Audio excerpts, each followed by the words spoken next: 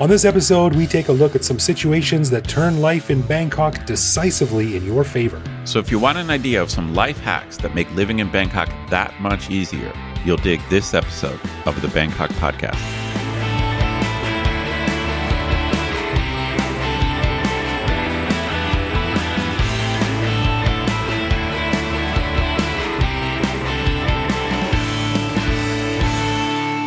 S7.E3 and welcome to the Bangkok Podcast. My name is Greg Jorgensen, a Canadian who came to Thailand in 2001 who once got killed in a movie, but was yelled at because I kept turning my head to smell the sweet, sweet fake blood, which is mostly made of glucose syrup.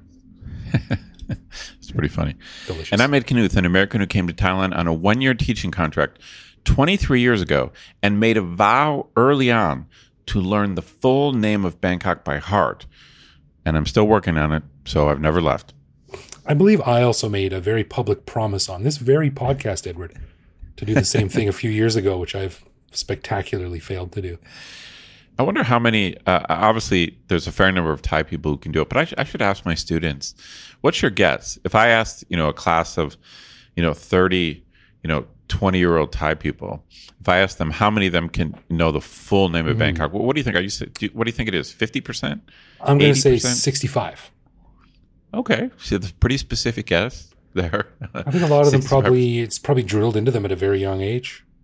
Oh, that's a good question. All right, I'll do that. I will ask. I think it's going to be, I don't know what it is, but I feel like it's going to be fewer or less than we think. I'm going to go less than 50% can actually do it, like do the full name. Did you know Canada's original name is supposed to be the Commonwealth of National Dependence, the CND, and then they looked at it and they were like CANADA.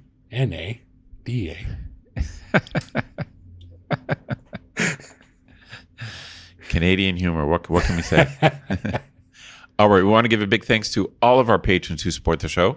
Patrons get every episode a day early, behind-the-scenes photos of our interviews, a heads up to send questions to upcoming guests, and access to our Discord server to chat with me, Greg, and other listeners around the world. But best of all, patrons also get an unscripted, uncensored bonus episode every week where we riff on current events and Bangkok topics. On this week's bonus show, we chatted about a new rite of passage for Greg's son as he learned all about Mortal Kombat, the difficulties of dealing with AI in the classroom as students get more adept at using it for an assist, the controversy over tourists who choose to sunbathe near temples, and more tales of woe from Thailand's desperate pursuit of soft power. To learn how to become a patron and get all this good stuff, plus full access to over 700 bonus and regular back episodes, click the support button at the top of our website. I should also mention that in writing, it's very clear that I'm talking about Mortal Kombat with a K, the video game. It's not like I'm taking my son out back and wailing on him to teach him how to fight or something like that. Okay, I'm glad you clarified that. Yeah, it's clear in writing, maybe not just in audio only. You're not teaching your son how to be an assassin. Not yet. As always, if you have a comment, a show idea, or just want to say hi, head to BangkokPodcast.com and click the little microphone button on the bottom right to leave us a voicemail that we can play on the show. Alrighty, well, on this episode, because Ed and I are such cheery and optimistic guys, we wanted to take some time to think about all the good things about living in Bangkok. Now, sure, there are times when the city just holds you down and chokes you into submission, but there are also times when you find yourself in a situation that is so unbelievably positive, so marvelously winning, that you almost can't believe how lucky you are. Now, we're not talking about things like winning the lottery or the time of year when Cadbury cream eggs are sold in Villa, but rather those times when a situation appears that is so decisively in your favor that it makes life in Bangkok not just more enjoyable, but significantly easier, more secure, or just plain fun.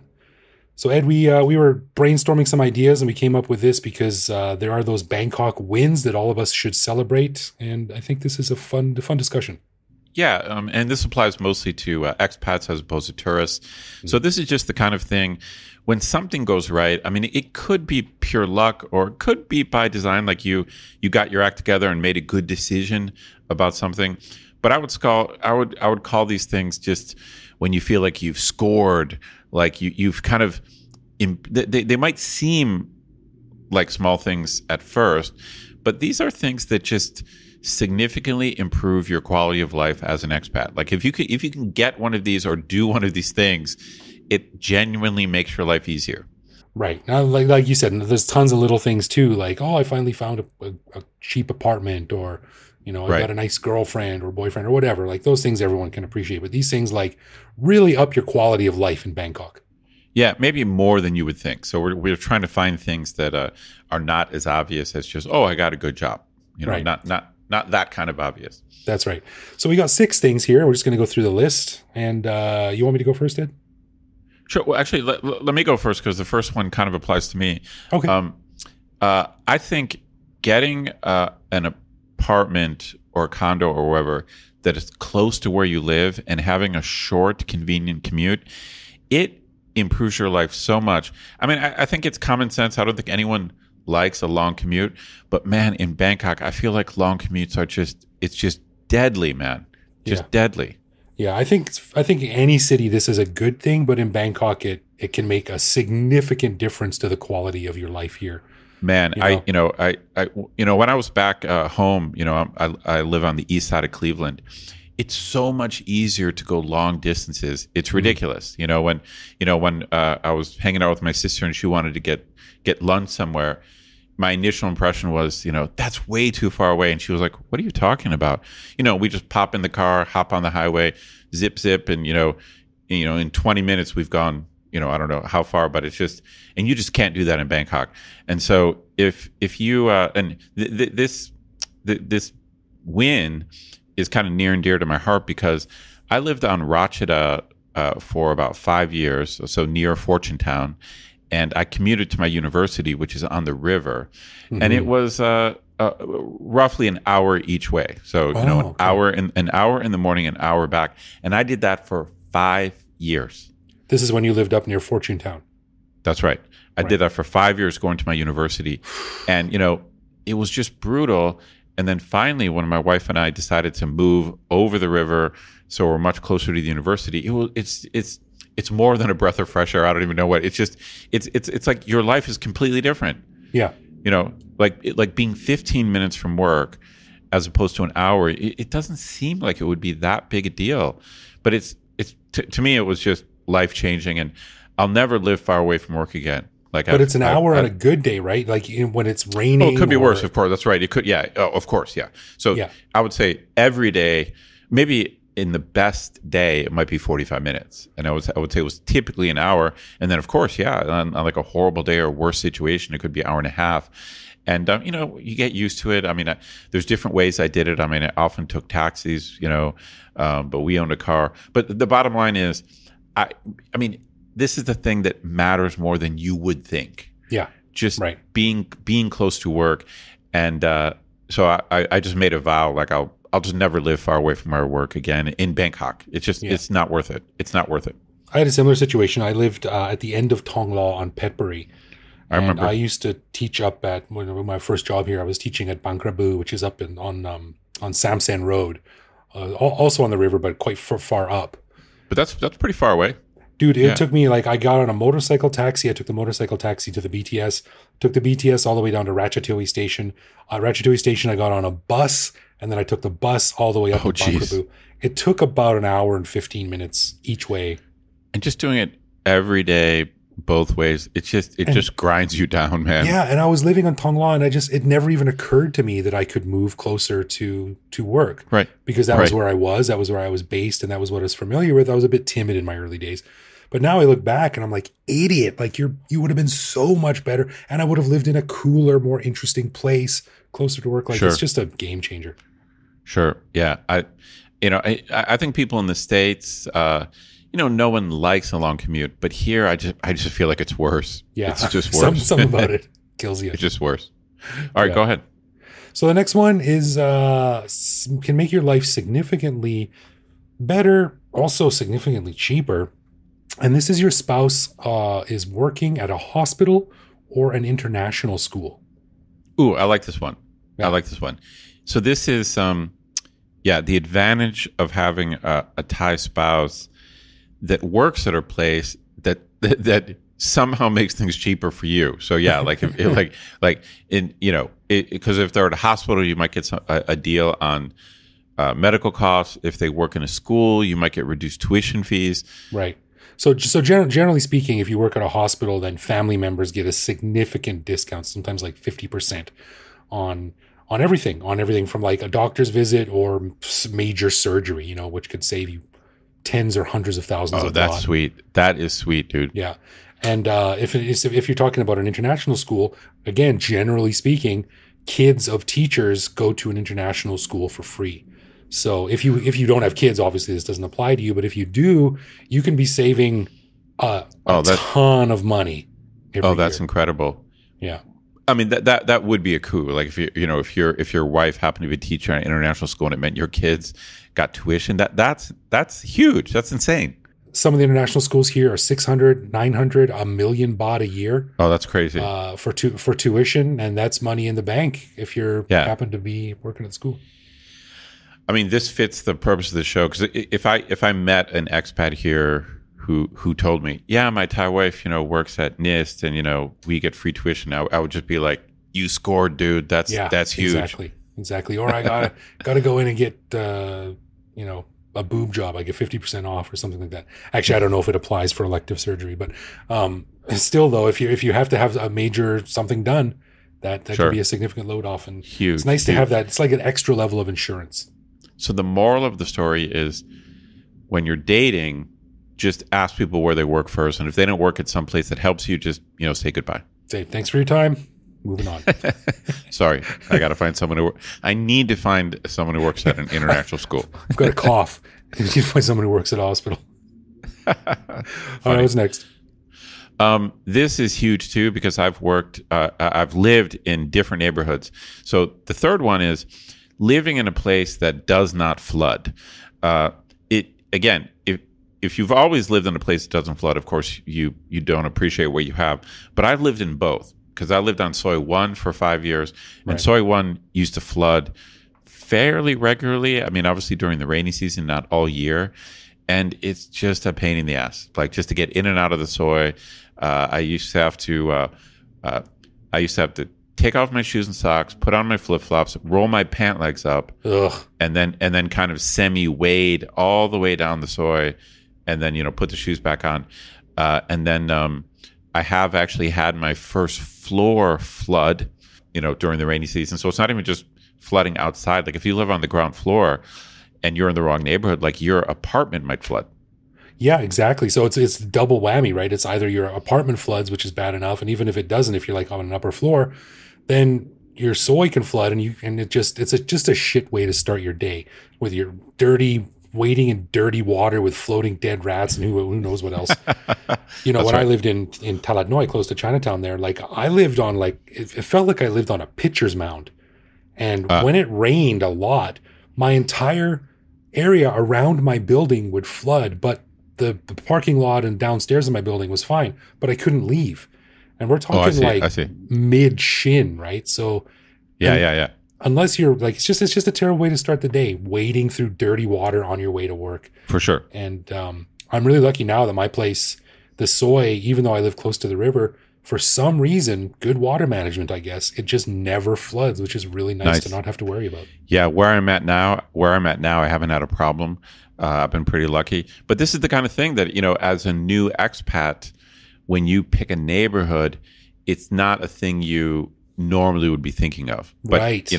As you gain some wisdom and you move to an area, like it's really helpful to ask people around there, like, does it flood or not? It makes a difference. It sure does. Yeah. Yeah. And we all called in sick to work, but sometimes you just have to call in wet. Sorry, I'm stuck. That's right. Yeah. Floods. Yeah. Yeah. What else you got? Okay, this one is something that I've taken particular advantage of in my earlier days. I don't have access to this anymore, which is a bit of a shame. But it's if you have a friend who works at an embassy, specifically the U.S. Embassy. This is classic, man. I know where you're going. I know where you're going with this. But why? So why is that so helpful? Well, I think this applies to a lot of embassies, but let's just choose a U.S. embassy in particular here for two particular reasons. First of all, the U.S. Embassy has a fairly well-stocked commissary.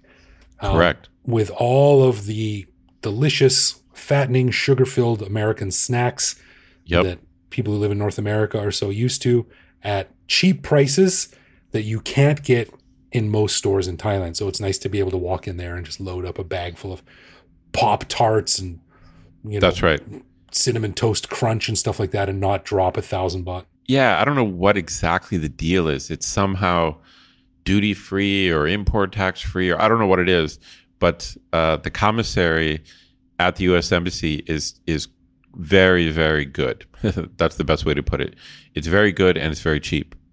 Right. Now, the second reason, and the one that I took most advantage of, was that I'm not sure if you know this, but if you get something shipped to a U.S. Embassy address from Amazon, say, in America, you pay domestic shipping prices. They don't consider it an overseas destination. Oh, I didn't know that. I've never done that. Yeah. So if you just put in a special code, I forget what it is, but if you put in a code on the thing, it's like you're sending it to California. So essentially you had a friend at the embassy and then you would send something to him or her is what you're saying. Yeah. I send the URL over to them and they'd order it from Amazon, and then it would show up like a week later, and it would be no shipping charges on top of it. It was huge. That's a good friend you had. Yeah, it was. And, this is also probably a bit less applicable now because we've got much more access to things. But, this was 10 years ago when you couldn't get a lot of really good things here still. There's still a lot of stuff that wasn't available. And I remember when my friend was leaving the embassy, they don't work there anymore, so don't try and find out who they are and get them in trouble. But they don't work at the embassy anymore. So when they left, I was like, you got to order like a ton of stuff. And I ordered hundreds of dollars of stuff through Amazon and stocked up. So that's really cool if you can do that. I wonder if this is still true. That's an interesting question. We'll have to figure that out. But in general, it's a good idea to have someone at the embassy. It's a good idea. Yeah, not kidding. Like I always say in Bangkok, you don't so much make friends as you make allies. It's good saying. All right, what's next?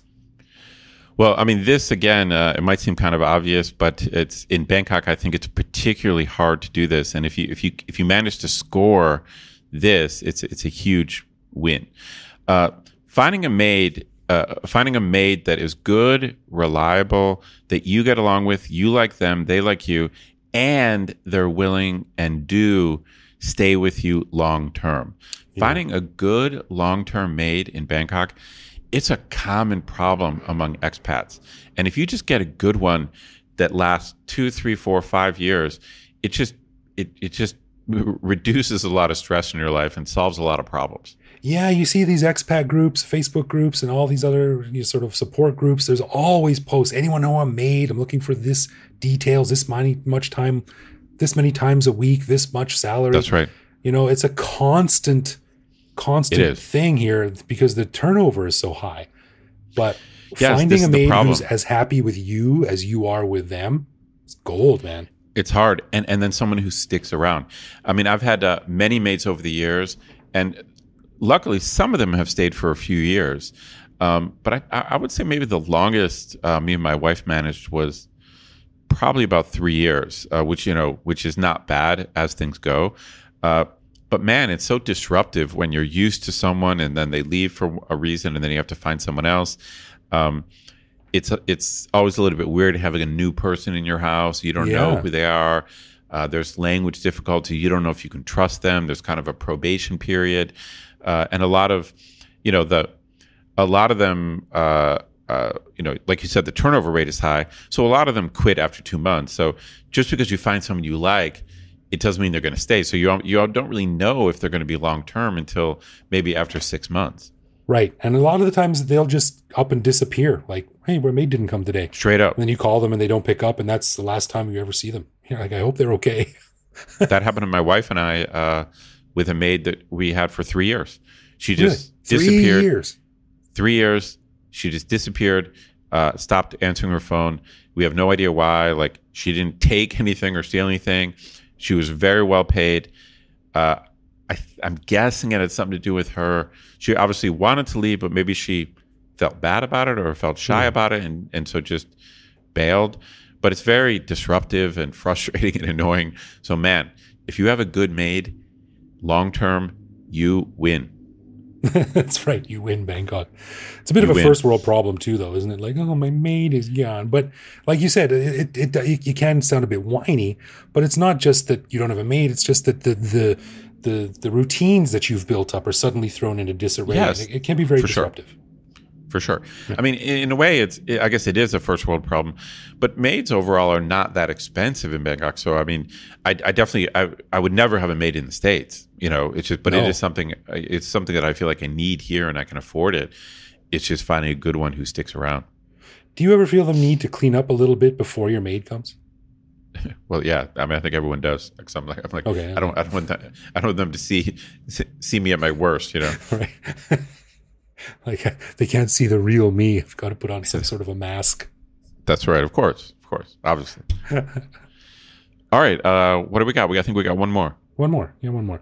And this is something that is important for people who are going to work here, but I'm surprised at how many people still don't get this when they come to live here, and that is finding a job that is very upfront and honest and offers you a work permit. Oh man, this is huge. Yeah. Obviously, if you're working for a big, proper corporation, or you secured your job from the U.S. or Canada or Europe, you probably do have a work permit. But both you and I know tons of people who've lived here for many years, and they're constantly fighting to get a work permit, or they get a work permit for a year, and then their company says, "Oh, we can't do it for next year," or Right. you're forced to work on a tourist visa. A work permit is gold, man. It's gold, especially when you don't have to worry about it and the company just takes care of it, and it's kind of a guaranteed thing. It's a bit of a achievement. It's like an achievement unlocked. Yeah, I think you're right. I think if you're in a position here where that's never been an issue, you might not know just how desperate the struggle is for people who Correct. don't have that option. Correct. My first 6 years here, I didn't have a work permit. And Oh, really? Yeah, I was working under the Exactly. table like so many people do. And it sucked. I was always looking over my shoulder. I remember one job I had, every once in a while, the revenue department would come by just to make sure they weren't, I don't know, where they were checking.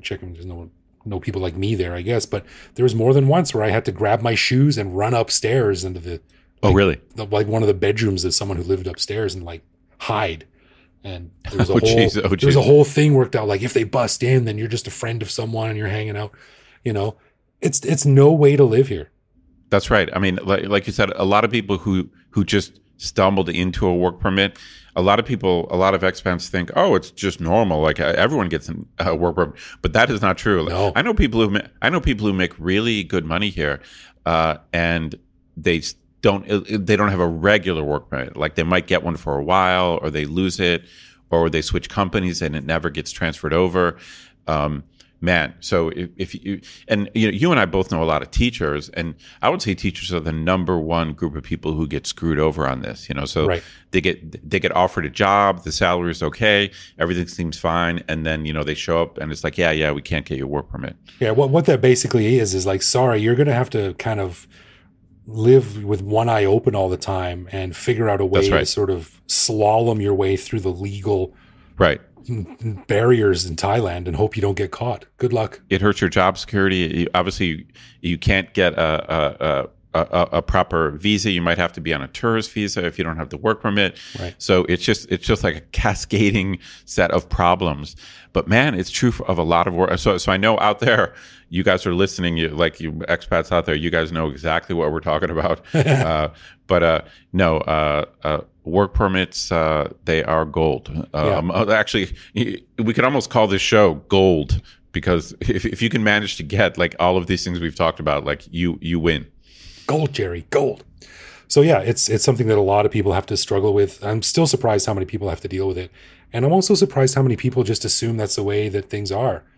But Right. I mean, so all of these things, some of them you might not have that much control over, but I guess our lesson we're trying to say out there to expats, especially new or younger expats, these are the things you should be at least trying to get. You should be thinking about. So you should not be thinking of, oh, I can handle a commute like I would back home. No, you can't. Like, you should, you should plan it like change where you live. And if you're a teacher and you go to a place that looks really cool, just tell them, I'm not working here if you don't get me a work permit. So I mean, it's something that you can, because I think, again, you get these new teachers that don't realize how hard their life's going to be without a work permit. So they look at the salary, they look at the package, they're like, cool. And then they're like, oh yeah, they told me they couldn't get me a work permit. And they don't realize that that's just going to cause so many other problems. Yeah. Then you find yourself battling beggars in Rania Pertet while you wait at some skeezy casino for some random dude to come by with your passport. Yeah. So these are all things, I guess the lesson is these are all things that you should try to work and try to be strategic about. And of course, there's some luck involved. You can't control all these things. But these are, if you can control these things, you should. Yeah, I agree. So I say 3 out of 6, you're doing well. 4 out of 6, not bad. 5 out of 6, 6 out of 6, score. Gold. Score. No doubt. Gold. All right, let's do something that we call love, loathe, or live with, where one of us picks a particular aspect of living in Bangkok, which we discuss to decide if it's something we love about living here, loathe about living here, or have come to accept as something that we just have to learn to live with, no matter how we feel about it. This week, Ed, I'm on the hot seat. What do you got? Okay, so I know you have a car, but you do kind of normally take short motorbike rides. Is that correct? Almost every day, yeah. Oh, okay. Well, my question to you is about this. I think there's a big, like short motorbike rides are definitely convenient and relatively safe. But my question to you is, what's your take on the long motorbike ride? Like the 30 or 40 minute thing. So imagine if there's just massive traffic jams or it's some special event and, it's going to take an hour and a half or 30 minutes. But it's going to be a long motorbike ride. And, and that might involve occasionally things at high speed, maybe going over one of the bridges on a motorbike. I feel like these long motorbike rides are totally different than the quick, super safe ones. Are you someone who just avoids the long motorbike rides like a plague, or are you? Like I have a buddy who loves them. It's like the greatest thing. It's like he's got like a cheat code to get across Bangkok. So what's your take on the long motorbike ride? I love that they're available, and I have done them many times, but I would prefer not to. So I guess I'm going to say I'll live with them, but only because I don't love them, because I'd rather just take a taxi. But I love that they exist. I remember one time when my son was first born, he was staying at my wife's family's condo up on Lad Prow 101, which is like way up north. Oh, yeah, sure. And I'm living on Cheranakan. And I took a motorcycle. It was just like, it was like 4:30 p.m. on a Friday afternoon, and I just had to get there. Oh, geez. And so I just got a motorcycle. I'm like, Lad Prow 101. The guy's like, what? I was like, yeah, whatever. Right, yeah. However much it's it like, that'll be 200. That'll be 200 baht. I'll take, yeah, but you saved a lot of time doing that. Yeah, but usually in those situations, the reason you're taking a motorcycle taxi that distance is because you need to save time, and it's probably worth the 200 baht. So agreed. I'm fine with them, but I must have a helmet. Yeah, I have mixed feelings. I'm a little bit like you in that when you need it, and let's say you're late for something and it's on the other side of the city, and you're never going to be able to get there in a taxi because of traffic, or the SkyTrain doesn't go where you want to go. It is awesome that it exists, but man, it's terrifying. So I guess I'm going to have to say live with. But I feel like I'm a loathe, because I feel like it's so stupid to be on a motorbike that long, especially when, usually on a long ride, at least portions of it will be at high speed, in traffic. So I kind of hate myself when I do it, because I think it's so irrational and so stupid to be on a motorbike for 40 minutes or something like that. You're sitting next to a bus and you're flying down the road at 80 kilometers an hour. You're like, yeah, I'm 6 inches away from the wheel. That's right. And the motorbike, these motorbike guys will go in between cars, and it's just, so part of me just hates it. And it's terrifying, and I feel like this might be the last couple of minutes of my life, right? But then on the other half, it's like you get to your destination and you're like, thank God I had this option. Yes. You know what I mean? Yeah. The only thing faster than a motorcycle in that situation would be a helicopter. There's no better way to get across the city when you have to. So I got to say, I loathe it and I love it. Mm-hmm. So I guess that means I'm a live with. The rare love loathe. So we'll settle in the middle and say live with. Yeah. It's so true though. I mean, I don't want to do it. Like I said, it is risky. Like motorbikes are dangerous. Like we've said it a million times. So, hopefully I won't take many of these long ones, but man, when you need that thing, when you need that long motorbike and it's there, it feels good in the end if you survive. Yeah, it's like insurance. I hate that I have it. I hate that it's there, but I love it when it's there in an emergency. For sure. Yeah. Alrighty. A final thanks to all of our patrons who support the show. Patrons get a ton of cool perks and the warm, fuzzy feeling knowing that they're helping in our never-ending quest for cool content. Find out more by clicking support on our website. And connect with us online. We're Bangkok Podcast on social media, bangkokpodcast.com on the web, or simply bangkokpodcast@gmail.com. We love hearing from our listeners and always reply to our messages. Totes my goats. You can also listen to each episode on YouTube. You can send us a voicemail through our website that we'll feature on the show. Hit me up on threads at BKKGreg. Thanks for listening, everyone. Take it easy out there, and we will see you back here next week. No doubt.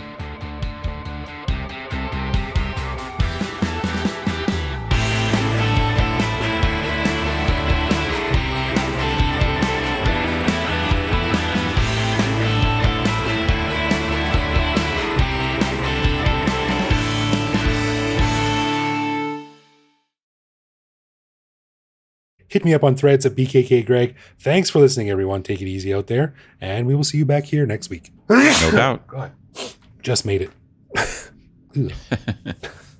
Yeah.